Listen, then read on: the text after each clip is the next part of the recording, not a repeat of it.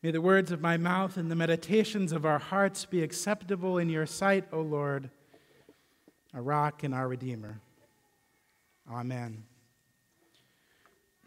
So as I was saying, I absolutely love the Boundary Waters.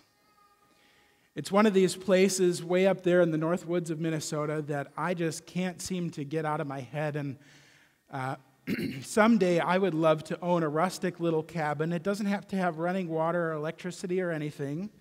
Just a place to escape to every once in a while, way up there in the north woods.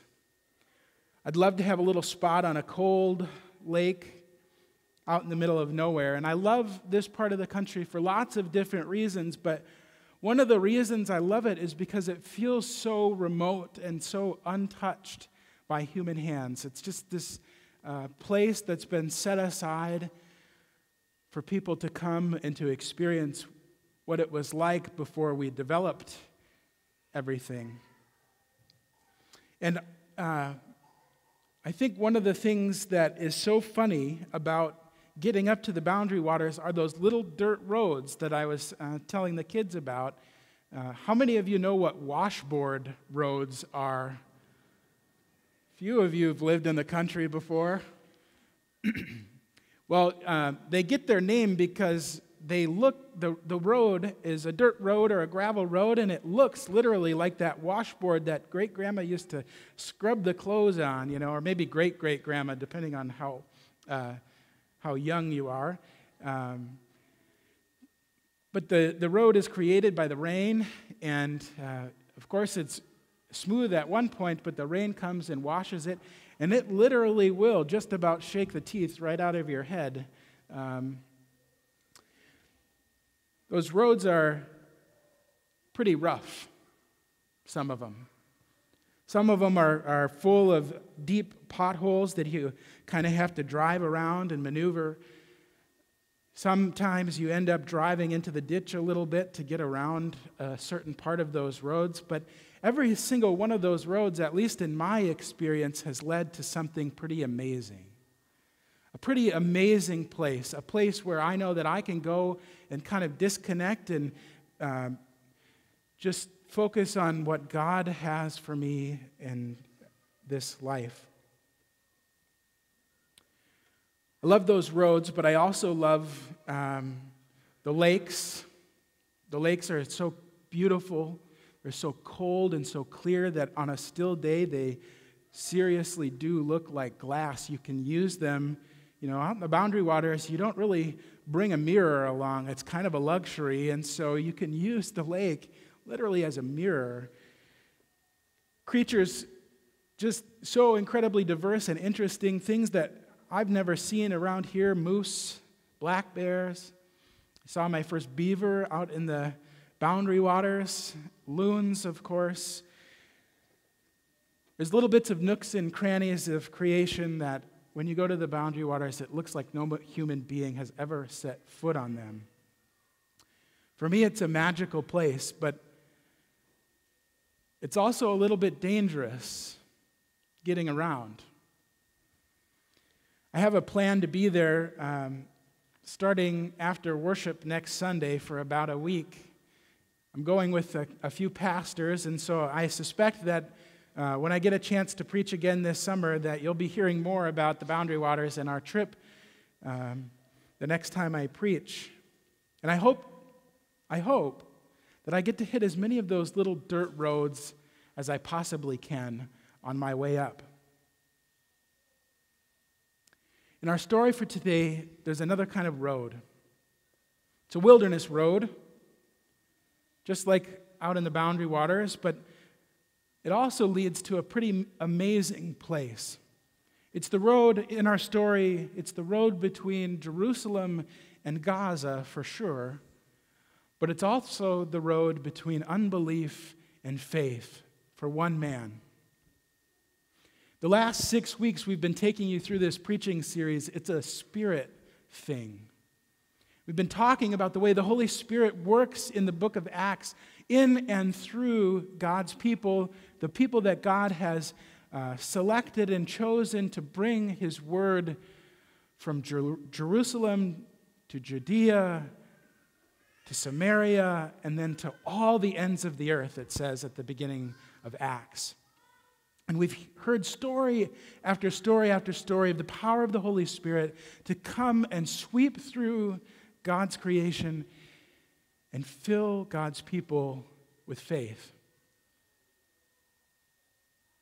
And as we've heard these stories, we've heard also about the good news of Jesus, which is really what the Holy Spirit uses to create faith in His people.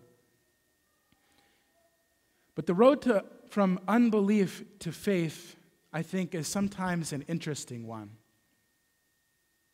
As a pastor, I've had the honor and the privilege of hearing people's stories over the years, people's histories, all of the things that make up their lives. And I've heard stories not just about their personal history, but also their faith stories. And, you know, some of those stories that I've heard over the years have been, well, I guess they've been pretty run-of-the-mill or pretty simple, at least on the surface. You know, oh, Pastor, I was baptized, and I was brought to Sunday school every Sunday morning, and I went to confirmation, and I was confirmed, and I graduated from college, and I didn't go to church for a while. I'm really sorry, but I'm back now, and you know, I want to get married in the church, and I got married in the church, and a few years later, I started having kids, and I brought them to be baptized, and you know, I hear those stories, and some of those stories, I talk with people old enough that they start to reach the end of their lives, and they tell me about the joys and the struggles and the hardships that they've had. And then, as a pastor, it's the honor and privilege to preside at their funerals. There we tell stories, faith stories. Sometimes I've heard this joke with pastors that our call, our job, is to hatch, match, and dispatch God's people. Except that for me, it's never been that simple. I've never really hatched, matched, or dispatched anyone. I've heard your stories, not all of yours, of course, but stories of people full of faith just like you, and those stories are never simple. My experience is that your stories are full of complexity. Your stories are full of doubt and struggle and trial. Your stories are full of temptation, maybe even denial. I know my own story of faith is much like that. And I've also heard the other side, your stories full of joy and commitment and triumph and blessings. And as long as I've taken the time to really understand and listen and interpret your stories, I've never encountered a simple story of faith. So we have in our story for today not just a simple story of faith, but a complex one. We hear the complex faith story of a complex man.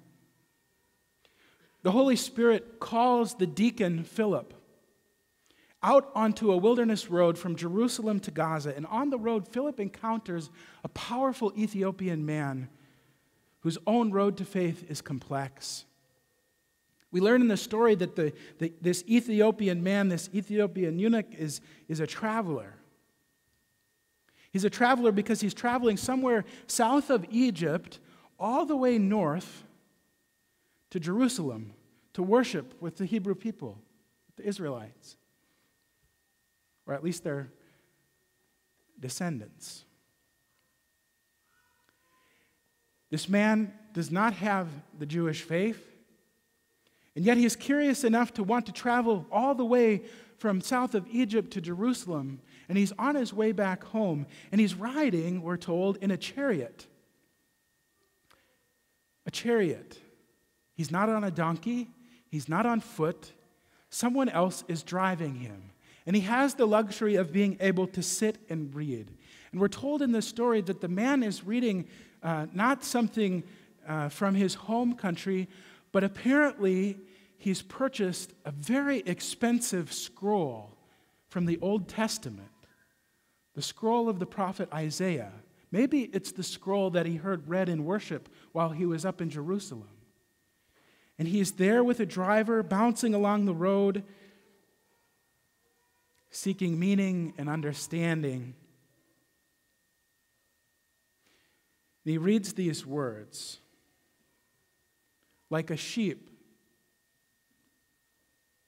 he was led to slaughter. The Ethiopian man turns to Philip in the chariot and he says,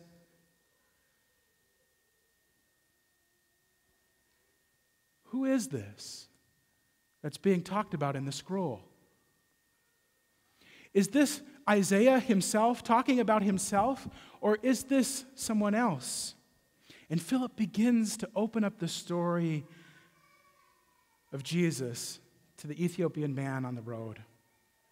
Somewhere on that road from Jerusalem to Gaza, somewhere on the road between unbelief and faith, Philip the deacon begins to open up the good news of Jesus to this powerful Ethiopian man. And as Philip listens to the man's story, as he understands and interprets the scriptures about Jesus, the Ethiopian man begins to believe. It's the story of the life and the death and the resurrection of Jesus, and it begins to weave itself together with the story of the Ethiopian man. Somewhere along the road, the story of Jesus becomes not just words on a page, but God's word, living and written on the heart of that powerful Ethiopian eunuch. Philip asks the man, "Do you understand what you're reading?" And the man says, "How can I, unless someone's there to guide me?" And what happens next is my favorite part in the whole story. And because it's my favorite part, I want to do a little pastor geek out moment with you for a second. Okay, so just play along with me if you would. There are these black pew Bibles in front of you. Try to find one and take it out. You could just humor me for a minute. Go toward the end of the book on page 892. The page numbers are at the very top. Turn to page 892. You might have to get out your cheaters to see this if you're needing to read. Page 892. And there's two columns, and I want you to look at the right-hand column and go toward the bottom, the last paragraph, verse 36. You all just about there? Okay. I'll read it just in case you can't see it. Verse 36. As they were going along the road, they came to some water. And the eunuch said, "Look, here is water. What is to prevent me from being baptized?" Keep your finger there for a second. Apparently nothing. Not even verse 37. Look at the passage closely. Verse 36 says, they were going along the road, they came to some water, and the eunuch said, "Look, here is water. What is to prevent me from being baptized?" Verse 38. There is no verse 37. Why? We're helped out a little bit. At the very bottom of the page, there are some notes. Note H. Other ancient authorities add all or most of verse 37. And Philip said, "If you believe with all of your heart, you may." And he replied, "I believe that Jesus Christ is the Son of God." That little note, other ancient authorities add, is a polite way of saying that was never in the original manuscripts. In all of the original manuscripts that we have, that we use to teach us about Scripture, that verse 37 was never there. There were some Bibles a long time ago that included that verse, but not most of ours today. And so we skip verse 37. Why is that? Because it puts a condition on the man being baptized. The man says to Philip, "Look, here's some water. We've been traveling along this road. You've been teaching me about Jesus. You've been opening up the scriptures to me. I want to be baptized. What's to prevent me?" Nothing. Absolutely nothing. If the Holy Spirit has done all the work of calling Philip and the Ethiopian man together on that lonely, dangerous road from Jerusalem to Gaza, if the Holy Spirit has done all that work in opening up the scriptures to the Ethiopian man, then what is to prevent him from being baptized? What is to prevent the Holy Spirit from bringing this man to faith? Absolutely nothing. And so it makes me wonder about your own stories, about your own wilderness roads, your own lonely and dangerous roads that you've traveled in life. Maybe they're roads that are full of all of those things: doubt, trial, temptation, denial. Maybe they're full of anger or resentment or shame. What wilderness road have you traveled in your life? And what have you been putting in the way of the Holy Spirit? What has been put there by someone else? Because you see, the Holy Spirit will stop at nothing to bring you to faith. There is absolutely nothing that can stand in the way of the Holy Spirit to give you faith. Today, right here, right now, God is bringing you to faith and clearing out all of those dangerous and lonely parts of those wilderness roads that you've been traveling and creating faith in you. Nothing can stand in the way. Not doubt, not struggle, not trial, not temptation, not anger or resentment. Nothing will stand in the way of the Spirit. So faith must be a spirit thing. Thanks be to God. In the name of Jesus, amen.